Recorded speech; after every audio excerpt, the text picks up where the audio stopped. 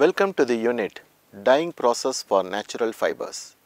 In this unit, you will gain an understanding of the dyeing process for cellulosic and protein fibers.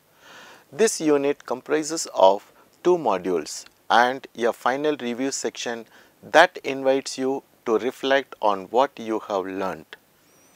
By end of this unit, students will be able to describe the dyeing process for cellulosic fibers using various dyes, describe the dyeing process for protein fibers using different kinds of dyes. The dyeing process for cellulosic fibers using various dyes. Application of direct dyes.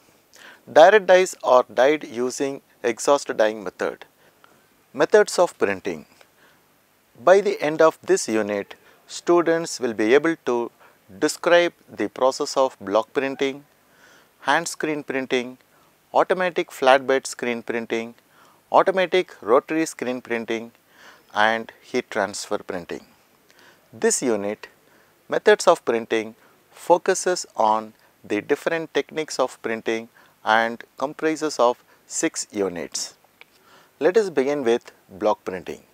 It is the oldest and simplest method of printing. The designs to be printed are first engraved on wooden blocks. Color in the form of thickened paste is applied to the raised parts of the blocks and an impression of design is obtained by stamping the block by hand with wooden hammer on the cloth. Each shade of the color requires separate block. What are the design possibilities? Designs in any number of colors and any scale can be reproduced. Block prints possess richness, fullness and purity of color. There is no limiting factor in respect of size of the repeat. The prints produced by this method are of great decorative value. Disadvantages of block printing. The main disadvantages are the method is slow and production cost is high. It is not possible to obtain fine, sharp outlines. Repeat marks are visible due to separate impression of the block. Large repeat size is not possible since it is a manual method, it is quite laborious. Hand screen printing. The screen is made up of tightly stretched nylon gauzy. The design is transformed on the screen with photo emulsion. The screen is placed above the cloth and printed with rubber squeezees manually. After printing each color, the print is dried by bottom steam pipes or hot air blower. After printing, the fabric is dried well and rolled on a cylindrical shaft. Advantages of hand screen printing. It is best suited for economical printing of smaller lots. The equipment is simple, easy to install and requires less maintenance. It is also inexpensive. Damages can be easily controlled. Unlimited colors can be printed. Maximum possible repeat size is possible. Cut garment prints is possible. It is adaptable for both woven and knitted fabrics. Disadvantages of hand screen printing. Off-tone designs, fine line paisley prints and lengthwise stripe designs are not possible. The production is slow and it is time consuming process. It has low productivity, scope for lot to lot variation. It is uneconomical for large production yardage. Automatic flatbed screen printing. The fully automatic flatbed screen printing machine consists of 3 units: fabric feeding unit, printing unit and drying unit with plater. In the fabric feeding unit, the cloth from the batch roll is taken through guide rolls, tension bars and fabric guider and is pressed to the blanket by means of feed roll. The printing unit consists of an endless synthetic rubber blanket which supports the fabric during printing and returns to feed position after washing. Printing station. According to the capacity of the machine, 8 to 16 printing stations are available. Before the start of printing, the screens are positioned according to the repeat and order of printing.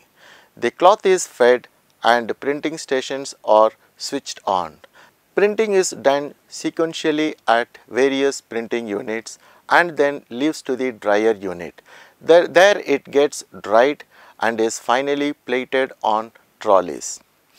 Important features of automatic flatbed screen printing. Here, large repeat size up to 60 inches are possible. Overall and cross-border designs can be printed. Better color definition than roller prints and equal to hand screen printing. It is adaptable to woven as well as knitted fabrics. Rapid changeover of design is possible. It has best machine registration, so the clarity of prints looking very good. Limitations. However, this system has certain limitations. The cost of screen printing and special mounting is more costlier than hand screen printing process.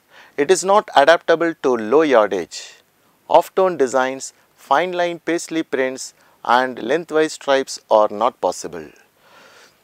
Next we will discuss about automatic rotary screen printing.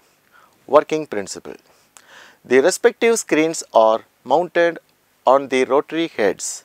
Selected squeezees are inserted and connected to the respective color pumps. The fabric to be printed is fed to the blanket and gets printed by the respective screens continuously. The printed fabric is conveyed through the dryer and plated. It is possible to print at speeds up to 80 meters per minute. Important features. Printing is continuous.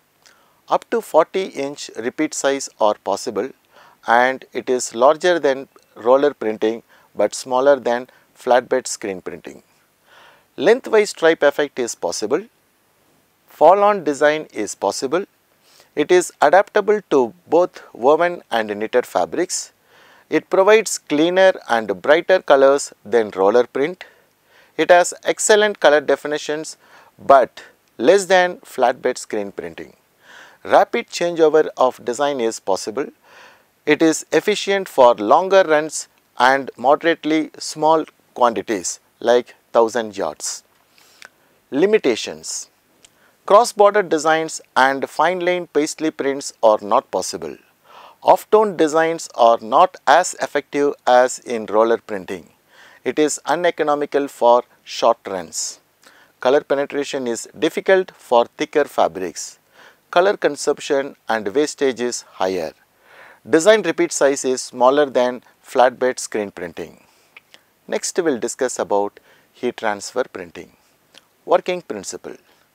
In this method, the vapor phase transfer takes place by heating under pressure at 180 to 200 degrees centigrade for 20 seconds.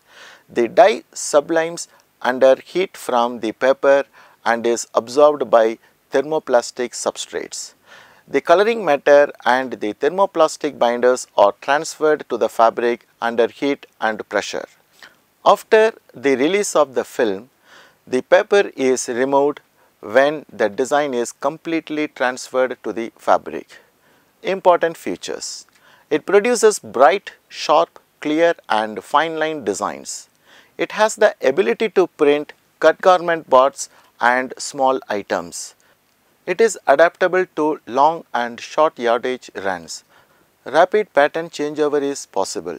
Simple, low investment installation, steamers, washers, dryers etc. are not required. It has the fewest seconds for all printing process. Heat setting is also accomplished. Limitations. The lead time for paper preparation for heat transfer printing can cause problems in high fashion markets. The fiber content in fabric should be minimum 50% synthetic fiber. Cellulose and protein fiber cannot be printed. Overprint only on pastel colors, otherwise it will not completely cover the original color. You have come to the end of this unit. To summarize, in this unit you have learned the techniques of block printing, hand screen printing, automatic flatbed screen printing, automatic rotary screen printing and heat transfer printing. Thank you.